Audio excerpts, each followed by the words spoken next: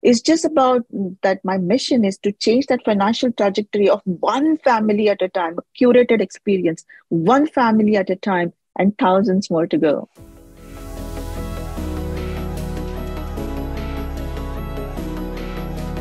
Hey, fellow savvy real estate investors. Thank you so much for tuning in today.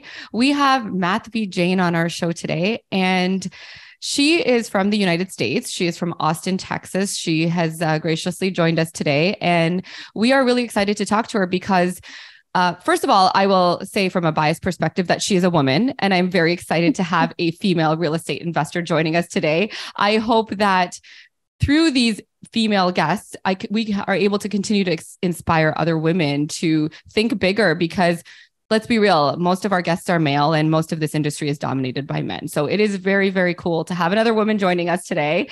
And I'll tell you a little bit about Madhavi before she introduces herself. She is the president and the wealth strategist at Think Outside the Stocks, which is a very fitting name for what she does. She allows and educates other people on finances and how that they can strategically plan their finances, thinking about strategies related to infinity banking, so preserving wealth for their families. She's also she's a fund manager where they do some interesting things, and we'll talk more about it. But the one that caught my attention the most was investing in ATMs. So she's our first guest who's going to speak to this, and we'll get into that with her as well. Her mission is really just to change the financial trajectory of families one at a time. And I know that her plan is to impact many more people through her work. And we have lots of things to talk about, but I will let Madhavi tell you more about herself. So Madhavi, thank you for joining us today. And, maybe tell us a little bit about yourself, your background, and really what led you into the world of real estate investing. Thank you so much, Harita, for that such a warm welcome, and Jose, you too. And first of all, I love when you started, you led with that woman in real estate, right? That's kind of my sweet spot because I'm very, very passionate about it, just like you are. We want to see more women doing it, and there is a lot coming through. But we want to see that more women speakers, more awards and stuff. So we have a long way to go. So any woman listening to this, I would highly, highly encourage that if you need any help, you don't know where to get started, get in touch with Jose and Khadija, get in touch with me and get started. So thank you so much for leading with that. That's like really my sweet spot there. And thank you for welcoming me to your podcast. It's a pleasure to be here and to share my story. I mean, you have your struggles, I have my struggles. I think struggles is what make us, and that is my story. I say that I have a very uncommonly common story because what happens is we have a very unique story, but it's bits and pieces. We are just so much commonalities in everybody, right? So I came to this country as a first generation immigrant. So that's where my story started. About 9,000 miles away from my roots, and never wanted to leave my city, by the way. And, coming here, struggling through visa issues, which is really, truly struggles, right? Got through one of the top 5 consulting. So I was having the job with in IT industry, one of the top 5 consulting. It felt like a dream, right? Buy the house and the American dream. I had the kids here growing up. But then 2008 happened. 2008 happened. Both me and my husband, we kind of, lost our projects. And in IT world, it means that we are about to lose our job. So that happened in 2008 when I was about to give birth to my second child. And we moved from California to Austin during that time. And we restarted in Austin. What happened, continuing in my job in one of the top 5 consulting again, in 2015, I had to put that screeching halt to my corporate career because I have chronic conditions for 15 years now, and I just couldn't work. I just couldn't get up, get ready, and go to work. That was happening. So I had to take a complete stop. It's like, okay, I need to quit the job, focus on my health, right? Myself. And that was hard because, there's that 6-figure income coming in and there's a sudden drop. And I was like, oh my God, my kid, she was a middle schooler at that time. And I was thinking about her education. And that, education in US is really, really expensive, especially if you want good choices for them, right? So I did not want to limit her based on what institutes that she goes, based on what we can afford. So that was my big why to even get into real estate. And 2008, what actually, a really punch in the gut for us when it comes to real estate. So I was very afraid. We were very afraid as a family to go into real estate. But I still thought, okay, let's do this kind of a reverse order.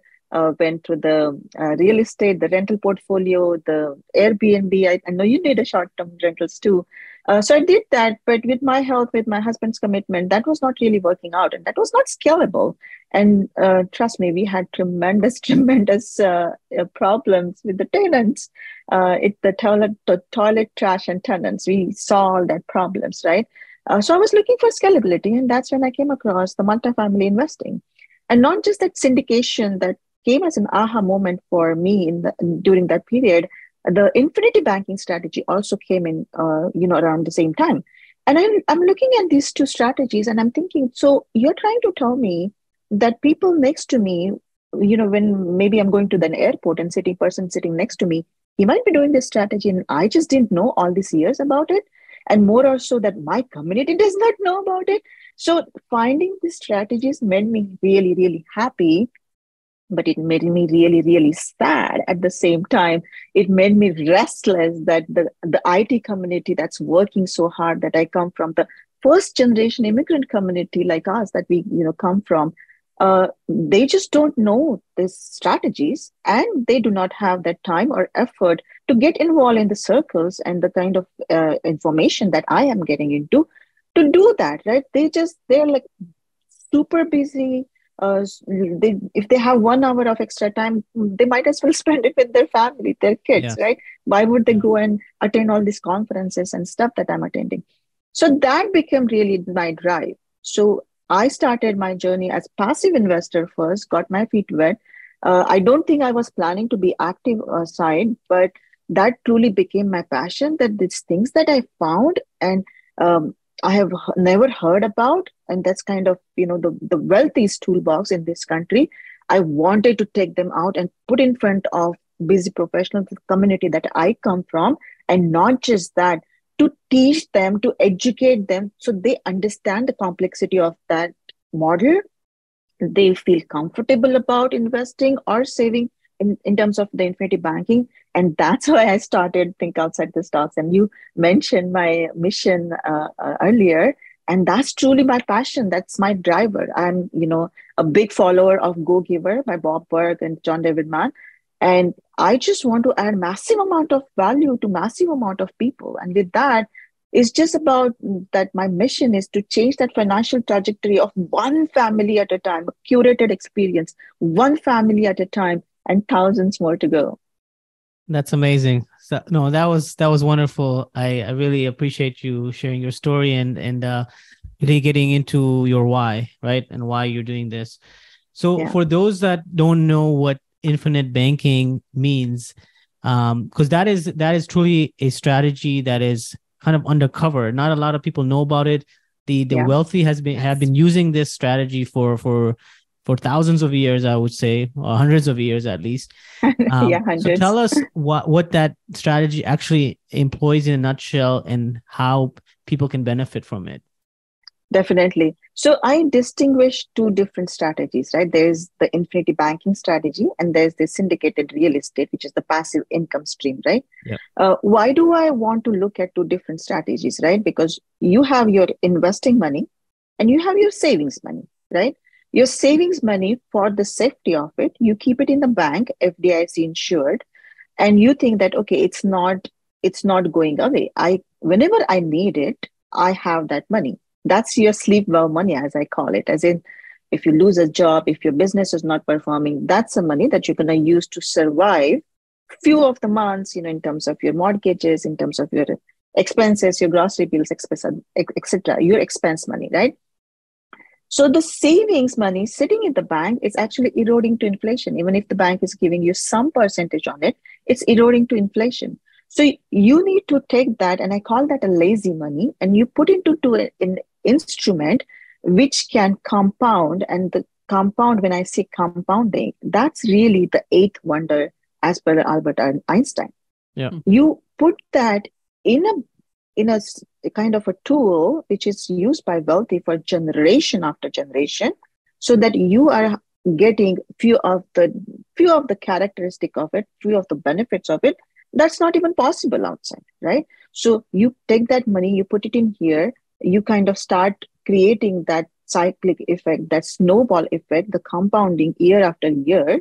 Inside, it's growing tax free. So when you are getting interest in the banks and you're paying your taxes every year in that interest, it is creating that leakage. So you're not doing that inside the system.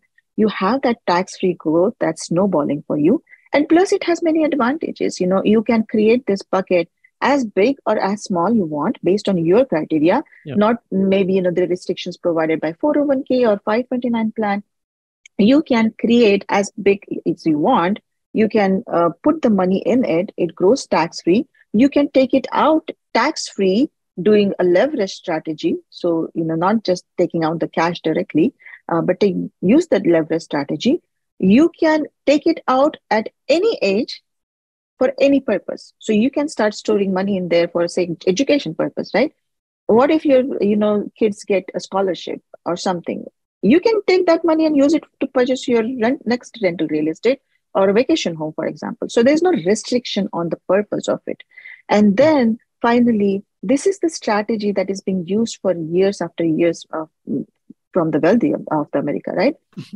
Why are they using it? Because this is consistently dividend paying strategy, and it is done in a very specific tool with using a life insurance as a tool, but in a very specific product and very specifically structured. That has to be done correctly. Yep. And once you have that strategy, you can literally use it for your investing, education, retirement, creating that inflation hedge, creating even the stock hedge that you want. So that's in a nutshell about the infinity banking strategy. You can utilize this. The biggest part about it is that you can utilize the same dollar once you start that snowball at two different places. It's called an and asset for a reason. And it's about using that leverage strategy. You can snowball that inside compounding. You can take a leverage. You can tell somebody else. It's like your home equity loan, that you don't have to sell your home to come out of and access that equity. You can go and have a home equity loan from a bank, just pay them that, interest or whatever.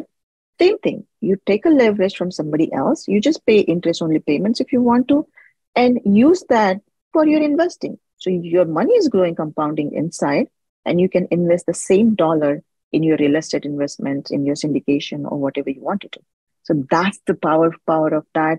And I don't do justice when I say about it on the podcast, but I have multiple educational content that I have created, which shows those scenarios and the force that this one strategy can create in that financial structure. And this is what I'm talking about, that changing the financial trajectory. What do I mean by that, right? This is the 2-degree change. When you change your say flight path by 2 degrees, and you're supposed to land at certain destination, what happens if you change it by 2 degrees, right? Your destination completely changes. And that's what I'm trying to do. No, it is. That's such a great point, because, it's allowing you to have another different asset that you're working on, and leverage that asset to essentially, there's a book written on it, becoming your own banker, right? Yeah. So that's and then I have, if anybody is interested, I have a great book. I'm affiliated with Paradigm Life for this concept, and Patrick Donahue, who's the founder of Paradigm Life, he has written an excellent book, Heads I Win, Tails You Lose. And so if anybody wants that, I will post the link, but it's think win-win, bit.ly think win-win.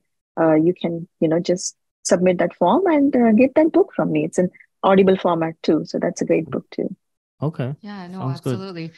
So we talk a little bit about the infinite banking side. Now talk to us about the other side, the syndication side. So maybe just give our listeners a little bit of an overview of what you do, maybe what led you into it and really how you got started. Because for those who are listening, many of our listeners are still in the single family space, or they've got like a small portfolio, maybe with some small multis.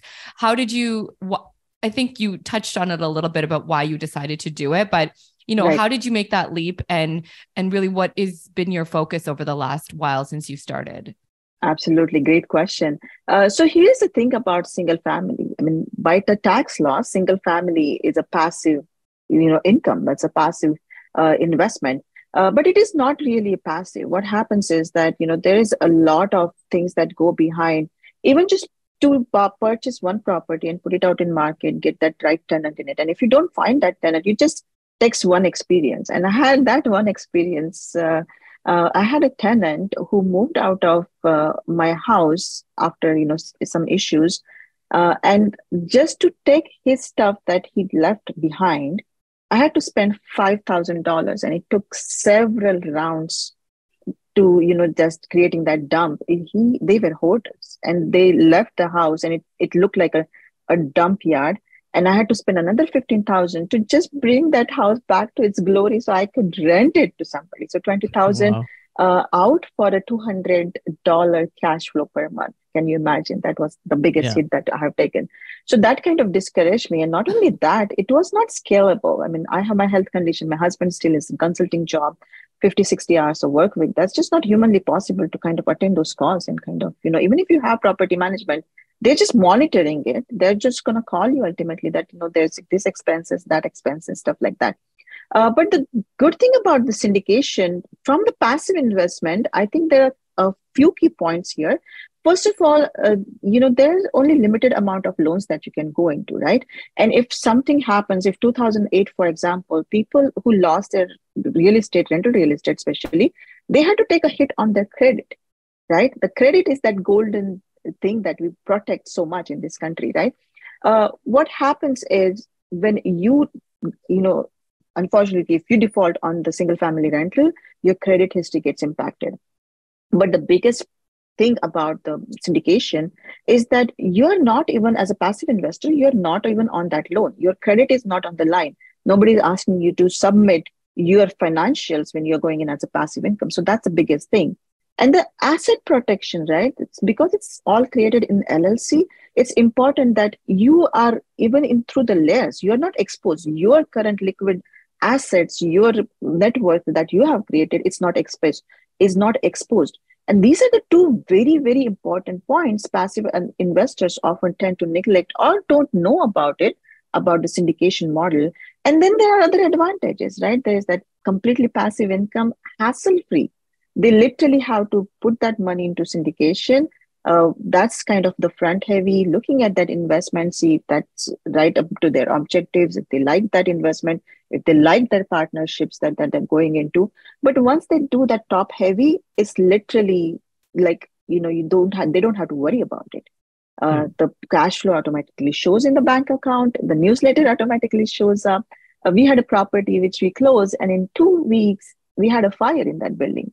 What did we do? We took care of everything. But the passive investors, we just send them a notification, a newsletter saying that this is what happened, this is how we are working on it, and Yeah. just providing them, updates. So these are the few things I think, apart from all the tax advantages and everything else, Yeah. these are the three key things passive investors has to keep it in mind.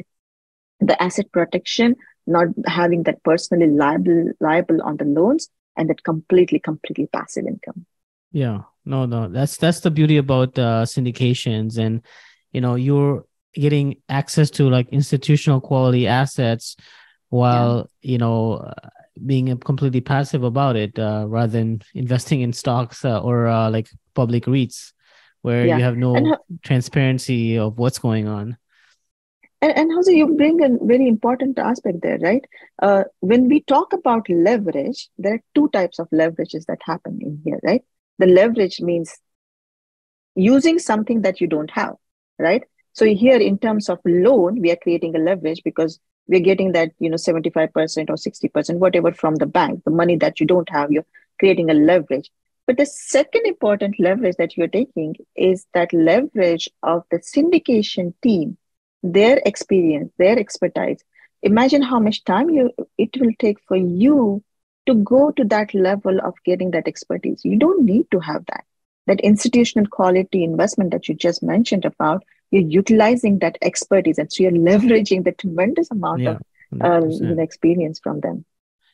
Yeah, no, that's a great point as well. So I wanted to switch gears into talking about, you have done a lot of you started off with multifamily Yeah, syndications, yeah. and then you branched off into other alternative asset classes.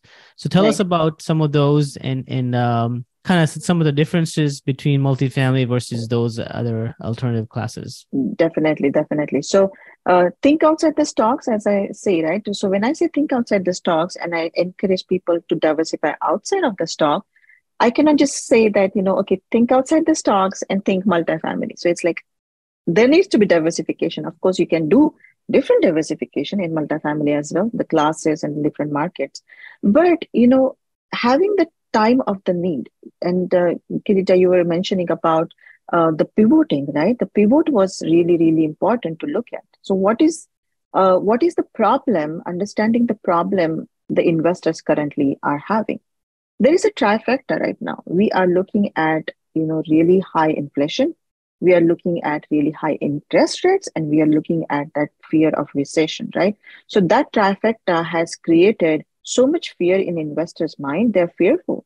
They're looking for something that can give them maybe some risk managed returns. So they're not looking at like extra return. They're looking at risk managed is the key for them. But they don't want to lose their money because the last recession, stock market already, they have lost so much money. They don't want to create another vehicle. So that's why for the lack of a good aspect and prospect, they're keeping their money in the bank accounts. And what is happening in the bank account? Well, maybe right now they're giving like a maybe 3% or more, but with the inflation about, still about 7-8%, there is that negative impact on your money. So if bank is giving you 3%, recession is at 7-8%, there is a still negative of 5%. People don't see that. So your money is still keeping in the bank, you're eroding minus 5% every year. So we have to provide that pivot. We have to provide that different alternate options, which is recession resistant historically, which can provide them some consistency, right? And that's the reason I started looking into different asset classes. Now, when I mean different asset classes, right? As think outside the stocks, when I bring in the investment, the due diligence is really important for me. The due diligence in terms of the partnership, that's first. The due diligence in terms of the investments, that comes second, right? So one asset class at a time. So the ATM was, the first diversification I proposed, and I did the due diligence on the operator, due diligence on the investment, and brought it into a fund which is a diversified fund. They can pick and choose where they want to invest inside that fund. Why did I look at the ATM investment? Because first of all, the operator has tremendous track record. He has like 11, 12 years track record. So that's what I'm looking at, the best in class partnership. And then this has been through the recession also, this has performed well. They have a track record of like 11, 12 years, never missed a monthly payment. So it creates a high cash flow, but it's not your typical asset. It's like a laptop that it's a diminishing asset. So at the end of that 7-year period, the asset is not going to have any value, but it is going to create a tremendous cash flow while it's doing it. So it's, in mid 20s is the cash flow that's there, that's creating. And that's essential for many people because some people lost their jobs. So the cash flow became important. Some lost their passive cash flow coming from different syndication, for example, because the cash flow dried out for all the multiple challenges that we face. So that's the reason that I'm bringing in one asset class at a time. And the next one I'm looking at is then industrial. So think about it as your tolerance, right? As an investor, they come into my fund and they want to create 3 different buckets. So the industrial, for example, it's a ground up construction. So there is no cash flow during the period, but there is a high equity at the end, right? Mm-hmm. Then there is a multifamily or self-storage, something like that, which has the cash flow and it has the equity at the end. So it's like a balance of it, right? Right. And then there is an ATM, which is really high cash flow, but there's no equity at the end. So now you're creating that blend for you by choosing the investments that you want to go in and you have your tolerance to. So that's essentially that diversification and creating that blended portfolio for yourself, for the investor, and assisting them one investment at a time is what I'm trying to do with Think Outside the Stock, the diversified fund. Yeah, no, that's pretty cool. So yeah, you touched on some really interesting things there. And definitely, I think it's brilliant because it allows an investor to understand the various benefits and the various risks of different types of strategies, and understanding various different risk tolerances and various different goals between investor types, and really catering the investment to them. So I think that the good thing about these types of passive investments is that, like Jose said, like when you're investing in a REIT or whatever it is, it's almost like a blindfold investment. Like you're investing in this thing and there's no picking and choosing. There's no really understanding where the money's going and how they're allocating it. And they can recycle the money within the REIT however they wish. They can transact within the REIT. They're doing all sorts of things, right? Whereas this still allows the investors to have a good sense of control. And like you said, it's top heavy control. So you start at the top, you really understand the fund, you understand what you're investing in, and then you sort of take a back seat as it unfolds. So I think that's a really wonderful thing. And I think that the big thing here is that it still has an education piece, and it still has some level of control and understanding for those investors, which is ultimately what everybody wants, right? I'm sure that those are the big objections you get as you pitch investors, is some of these things. So maybe talk to us a little bit about that, and talk to us about, you know, the changing market. So we're in the same boat. Like we're all in the same boat. Things have changed. Market has changed, inflation, interest rates, this trifecta that you talked about. And how has that affected investor sentiment, and how have you navigated through that? Absolutely. And you touch on a very important topic there, which is very close to my heart, and which is the education, right? So the education is really what I'm driven by. That purpose and passion behind it is the education, right? Yeah. For me, creating that investment and bringing in investors is kind of, the secondary. And the way I look at it is that, every investment that I bring in, every 50,000, how does it impact one family at a time, right? But the education is so important, because right now there is so much fear in the investor's mind, that trifecta that I was mentioning about. And as you can see, that the lending has become so difficult. So the lenders are staying on the sidelines. The institutional money is staying on the sideline. There are about $3 trillion in US economy that's staying on the sideline in money markets account, just ready to be pounced at the next opportunity that's coming in. They're just waiting for this market to settle down. So what is happening in the market, right? So what has happened is that, like last couple of years, last 2-3 years, there were these tremendous opportunities, right? When we were looking at the cap rate, and the cap rate is a little bit difficult to understand for passive investors, but the cap rate compression, as we said, that cap rate goes down, right? Compression means goes down, and expansion means it goes up. We were seeing it going down. When it was going down, the property values were going up. And when it is now going up, the property values are coming down. So there's kind of an adjustment going on even in the commercial real estate environment, right? So people are fearful and watching on the sidelines just to see what's going to happen. A lot of new syndicators also came into the market in last few years. So properties that they got into, they turn around in 2-3 years. There were tremendous returns that they achieved. But the lending was tricky, right? So they got into some loans which were maybe variable, bridge loans, high loan to value. And when they have the high loan to value and the prices go down, that kind of creates that negative price into the property. So that's what is happening. So, a lot of passive investors don't understand what's happening. And I like to simplify a little bit and tell them that when we say that cap rate is expanding, this is what is happening. The prices are trying to adjust. And the interest rates that, whatever the floating interest that they have, now they're demanding to have more interest coming in. And they also have something called a cap rate, which is that insurance kind of against that fluctuation. And the cost of that insurance has also tremendously gone up, right? Yeah. And that's why you're seeing drying out cash flow. So then what is that alternative, right? So for me, that education is important. Telling them what is happening. So does that mean multifamily is not a right asset class to invest? It's still, the fundamentals of multifamily is still strong. Yeah. There is still that supply and demand imbalance. There's still the residence is a need. It's not a want. the high occupancy levels that we have seen, it's still a strong, very strong asset class. It's just adjusting right now, right? Yeah. So during that time, it's about education, telling them that what is happening if you are going into new opportunity, what are the things that you should be careful about?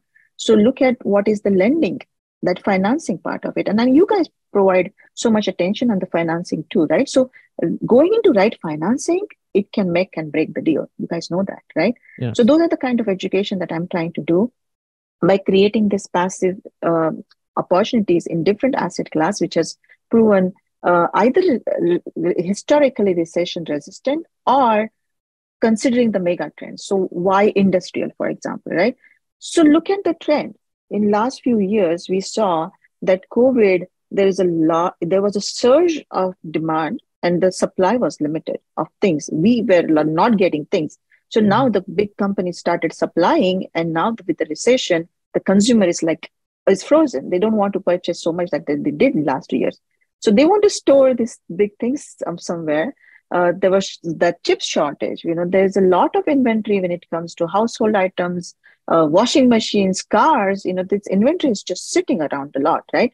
So that's one reason why that demand is skyrocketed. And the second reason is that the manufacturing is coming back to US. So these are the trends that we are talking about. So the first thing is about looking at what is happening within the country and following the mega trends and the trends that we want to invest in. And this is what we want to give as a pivot, a better option to our investors that, okay, now you can for some time look into some different asset classes so you don't have that fear of investing. Because if you don't invest, your money is going to sit in the bank account eroding to inflation. So the risk managed capital preservation is the key.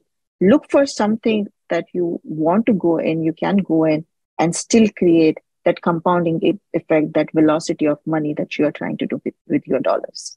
Yeah, no, beautifully said. And I love the way you explained it, because, there's so many mega trends that investors need to pay attention to, and that we can educate our passive investors that, hey, this is what is happening, and exactly what you said.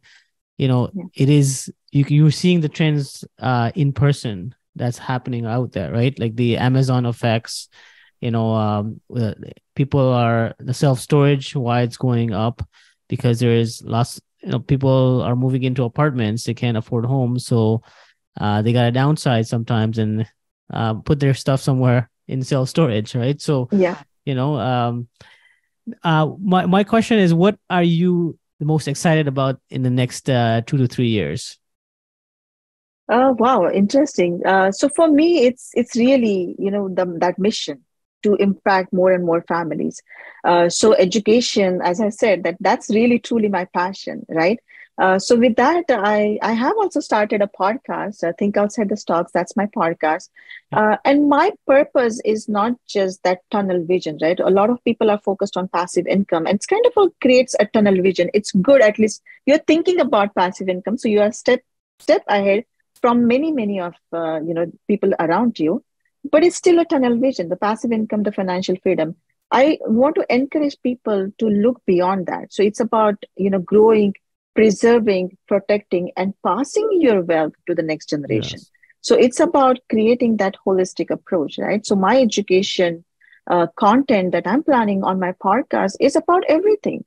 It's about talking to these experts, and especially I know that success leaves clues, right? So these experts that I'm bringing in, I'm going to ask them that how do they think outside the stocks?